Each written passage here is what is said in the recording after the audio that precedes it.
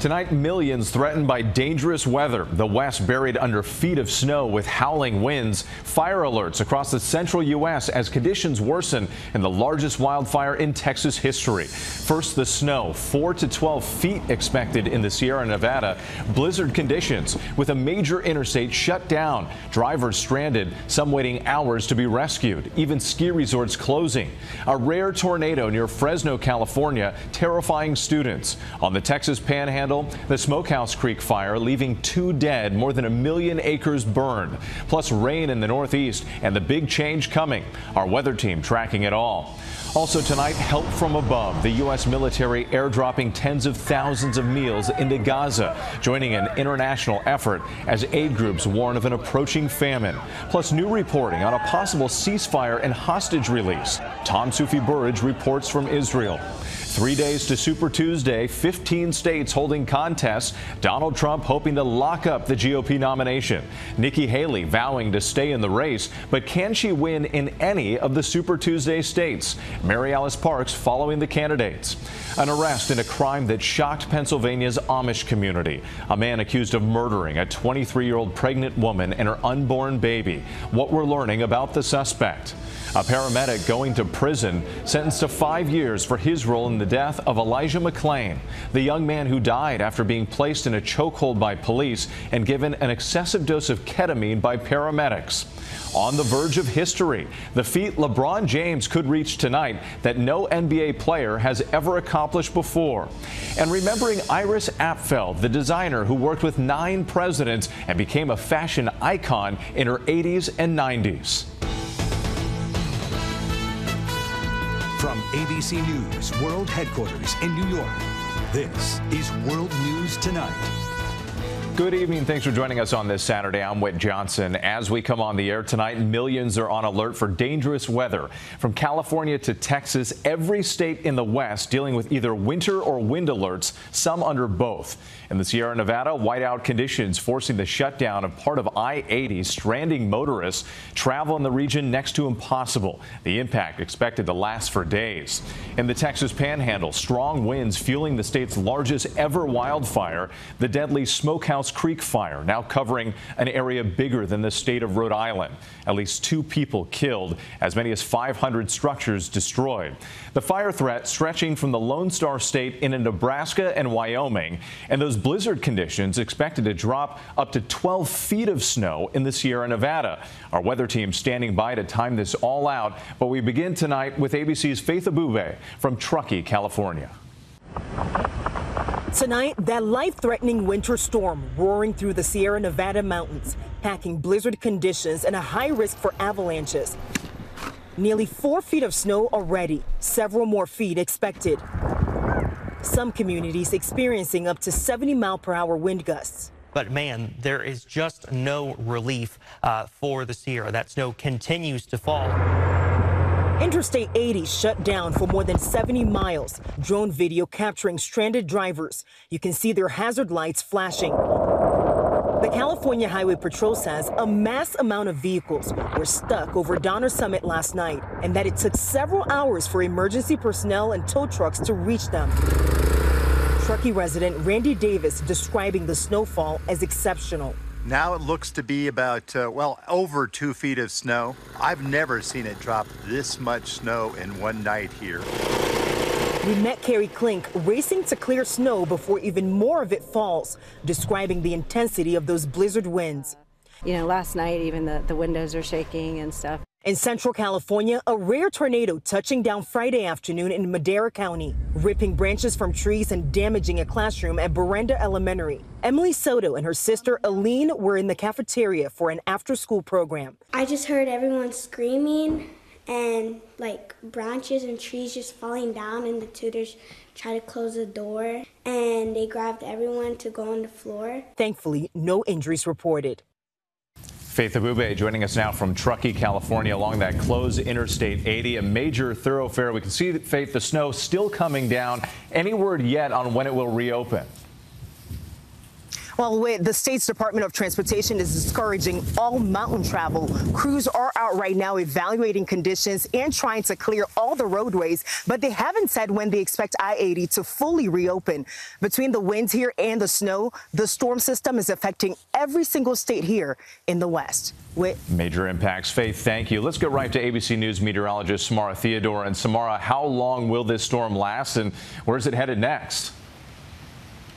Well, Whit, this is a multi-round event lasting through Tuesday, pushing from California deeper into the Rockies. Let's go ahead and time this out. So overnight, we have another round of heavy snow falling in the Sierra. Now, tomorrow, this becomes light, giving the response crew time to clear it out. The next round arrives late Monday into Tuesday. Grand totals by Wednesday could reach 12 feet in the Sierra and a couple of feet in the Rockies. As for the devastating fire in Texas, conditions remain primed for spreading through Monday from the Texas Panhandle to Grand Rapids, where they could see relative humidity as low as 6%, winds reaching 45 miles per hour as far as the gust goes. Meanwhile, here in the Northeast, soggy conditions continue overnight, with a second round anticipated on Tuesday and temperatures hitting record highs in the 70s in the coming days. Whit? We'll brace for those changes. Samara, thank you. Overseas now, U.S. officials say they are exploring every possible way to deliver aid to people in Gaza. Earlier today, the U.S. making its first airdrop of food to the region amid the crisis. Pallets of 38,000 meals ready to eat parachuting in. But with the UN saying Gaza is on the brink of famine, some aid groups argue it's not enough. This as U.S. officials say there has been significant progress toward a possible ceasefire. ABC's Soufi Burridge in Israel tonight. Tonight, for the first time, the US airdropping food aid into Gaza. Bundles including 38,000 ready-to-eat meals parachuted down from C-130 aircraft into that war-torn strip, according to US officials, where 500,000 people, the UN says, are on the verge of famine, and increasing numbers of children acutely malnourished.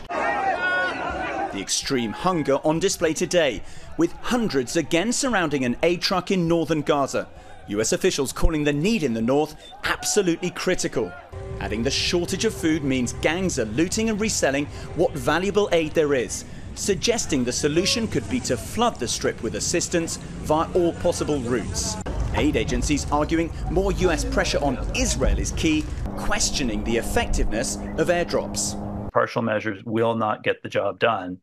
Airdrops are squarely in that category. You know, they come nowhere close to the level of need. Israel insisting it's working to increase the flow of aid into Gaza, adding supplies must not end up with Hamas. US officials say they're pressing Israel to open more crossings into the strip, but some Israeli protesters try and prevent the aid even getting that far. Well, this is one of the major crossing points for those aid trucks from Egypt over there into Israel here and onto Gaza. But as you can see, this route is completely blocked off by these protesters. They say they're doing it to stop the aid getting to the hands of Hamas. The American airdrops coming days after Israeli troops opened fire near a convoy of aid trucks. Israeli officials saying their soldiers were threatened and most of those killed were crushed in the chaos. But this UN mission visiting a nearby hospital saying a large number of the injured had gunshot wounds. We have seen people with gunshot wounds, we have seen amputees, and we have seen children as young as 12. Soufi Burridge back with us now from Tel Aviv tonight. And Tom, getting more aid into Gaza is also part of the ongoing negotiations for a ceasefire. So what more are we learning about a possible deal now? Yeah, with US officials emphasizing the Israelis have more or less accepted a framework deal, adding the ball is in the court of Hamas. The unofficial deadline is in just over a week. Whit? A lot of hope for a potential agreement. Tom, thank you. Yemen's Houthi rebels claiming a victory in the Red Sea, sinking a commercial ship for the first time since the start of the Israel-Hamas war. The Belize-flagged cargo vessel had been drifting, leaking fuel and fertilizer since it was hit by a Houthi missile nearly 2 weeks ago.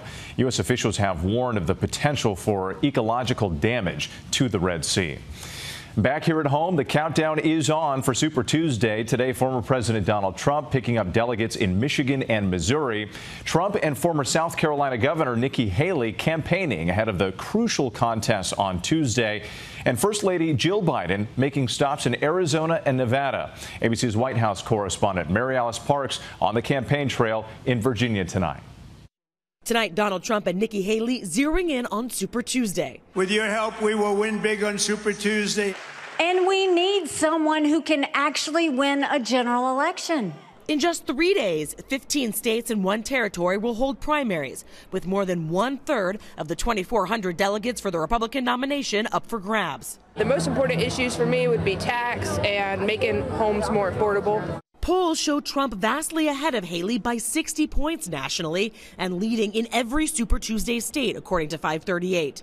But the former president, facing 91 criminal charges, could be on trial in at least one case before the November election. Haley saying those legal woes are hurting the party. We need a new generational leader that can put in 8 years, day and night, fixing the things we need fixed with no negativity, no drama, no vendettas. And 2 high-profile senators, Lisa Murkowski of Alaska and Maine's Susan Collins, signaling their support of Haley, giving her a boost. But without a major upset or 2 on Tuesday, Haley will have virtually no path to the nomination. And that's because many of the states voting Tuesday are winner-take-all, meaning even if she wins a sizable part of the vote, she may not earn any delegates, like in California with their whopping 169 delegates. On the Democratic side, First Lady Jill Biden campaigning in Arizona this weekend, talking about abortion, a state her husband flipped blue 4 years ago. Donald Trump is dangerous to women and to our families. We simply cannot let him win. Tuesday could very easily be Nikki Haley's last stand. There are not enough delegates at stake this week for Trump to technically clinch the nomination, but he could get very close. And if he dominates across the country like the polls suggest he might, he could make it nearly impossible for her to catch him. Whip. A big week ahead, Mary Alice. Thanks. Tonight, a suspect is under arrest in the brutal killing of a 23-year-old pregnant Amish woman in Pennsylvania. Sean Cranston from a nearby town held without bond, facing multiple charges, including homicide. The incident shocking the peaceful Amish community. Here's ABC's Phil Lipoff. Tonight, after an exhaustive 5-day search in Pennsylvania, an arrest in the disturbing killing of a pregnant Amish woman. Everyone seems to get along with them. Everybody's just stunned. Nobody could even imagine that this kind of stuff is going on. 52-year-old Sean Cranston arrested and arraigned before dawn, charged with 2 counts of criminal homicide in the killings of 23-year-old Rebecca Byler and her unborn baby. Police called to Byler's Spartansburg home Monday just after noon. Rebecca's husband Andy and a family friend finding her unresponsive in the living room with head and neck wounds, authorities say. 2 young children, also home, were unharmed. On the day Byler was found dead, family members telling our ABC affiliate WJET they saw a red Jeep in her driveway, the same vehicle Cranston drives, according to the criminal complaint. The Amish community here is extremely rural and religious, shunning most modern technology, relying on horse and buggy. We're just a very tight-knit community, and I'm just absolutely heartbroken that this has happened, and I'm very, very concerned about the Amish community and worried for them. Police say Sean Cranston is from Corey, Pennsylvania, about 10 minutes away from the Byler home. He's being held without bail. There is a preliminary hearing scheduled for March 15th. Wait. Phil Lipoff for us tonight. Thank you. One of the paramedics convicted in the death of Elijah McClain will begin his 5-year sentence for criminally negligent homicide. McClain was stopped by Denver area police in 2019 after reports of a suspicious person. The 23-year-old died after being put in a chokehold by officers and injected with a powerful sedative by paramedics. Here's ABC's Zoreen Shah. Tonight, the paramedic involved in the death of Elijah McClain sentenced to 5 years in prison. Paramedic Peter Shakuniak, convicted of second-degree unlawful administration of drugs and criminally negligent homicide. McClain's mother walked out of the sentencing with her fist in the air. It's their own actions that murdered my son. They had an opportunity to save him. He was speaking, he was talking when they got there. Prosecutors accuse Shakuniak, along with another paramedic, of administering an excessive amount of ketamine to sedate 23-year-old McClain nearly 5 years ago. Police confronted McClain as he walked back home after a 911 caller reported seeing someone sketchy in that area. McClain was not armed and was wearing a ski mask, which his family said was because his anemia would make him feel cold. Body camera footage shows McClain trying to explain he was going home. The officers grab him and place him in a chokehold. I'm so sorry. I have no gun. I don't do that stuff. I don't do any fighting. Why were you attacking me? Paramedics later accused of administering an excessive amount of ketamine. McClain lost consciousness and was declared brain dead days later. He died in the hospital. As for the others charged in McClain's death, one officer was convicted of criminally negligent homicide, 2 others acquitted, and there is one more paramedic left to be sentenced. Zoreen Shah, thank you. There is still much more ahead on World News Tonight. This Saturday, a freight train jumps the tracks. Parts of it end up in a river. And the heart-stopping rescue, new information on how this truck wound up dangling from a bridge. Next tonight, the National Transportation Safety Board is investigating a serious freight train derailment in Pennsylvania. 2 engines from the Norfolk Southern train wound up partially in the Lehigh River near Bethlehem Township early this morning. Norfolk Southern says a small amount of diesel fuel leaked from the engines and will be cleaned up, but insists there is no threat to the public. We have an update on that harrowing bridge rescue in Louisville. You may remember this truck dangling Friday from the Clark Memorial Bridge that connects Kentucky and Indiana. A firefighter was lowered to rescue the driver. That driver was unharmed, but authorities now say the driver of another vehicle that hit the truck and caused the accident suffered serious injuries. The bridge itself was not seriously damaged. When we come back tonight, LeBron James ready to make NBA history. To the index now, 4 years after the start of the COVID pandemic, the CDC is changing its guidance for those who test positive. They will no longer need to isolate for 5 days. They can return to work and regular activities just 24 hours after their fever goes away and their symptoms are improving. The new guidance is similar to the recommendations for other viral illnesses such as the flu and RSV. LeBron James can make history tonight. The NBA's all-time scoring leader is just 9 points away from becoming the first player to hit 40,000 points in his career. And the odds are pretty good that he'll get it done. James has only been held under 9 points 9 times in his 21 seasons. You can watch him chase history as his Lakers face the Denver Nuggets tonight right here on ABC. When we come back, a one-of-a-kind designer. We'll look back at the life of Iris Apfel. Finally tonight, we remember a designer who became an overnight sensation in her 80s. Fashion icon Iris Apfel was known for her bold, modern style. Go wild and get comfortable outside of your comfort zone. And candid beliefs. Being stylish and being fashionable are 2 entirely different things. You can easily buy your way into being fashionable. Style, I think, is in your DNA. Her signature ensembles, striking colors and patterns, adorned with oversized costume jewelry and her ever-present round glasses. You have to love what you're doing with your time on this planet, and that's what I've been doing. The New York native began her career as an interior designer and textile expert, managing restoration projects at the White House for 9 presidents, from Truman to Clinton. Calling herself a geriatric starlet, she was in her 80s when she reached celebrity status in the fashion world. Get old, but don't get boring. The subject of a documentary by Albert Maysles called Iris. I didn't give a damn about going to the party or being at the party. It was getting dressed for the party. Popular on social media, too, with 3 million followers on Instagram. At 97, she signed as a fashion model with a global modeling agency. It's been a great ride, and I've enjoyed it immensely. And on her 100th birthday, she had this message on aging and the key to a long and fabulous life. A sense of humor is absolutely necessary. I don't mean a ha-ha sense of humor, but I mean being able to look at all the silly little things and how foolish they are, and how many important things we really don't pay enough attention to. Be an individual and not to follow the crowd. Iris Apfel was 102 years old. An icon who brought joy to so many. Have a great night. Thank you for making World News Tonight with David Muir America's most watched newscast.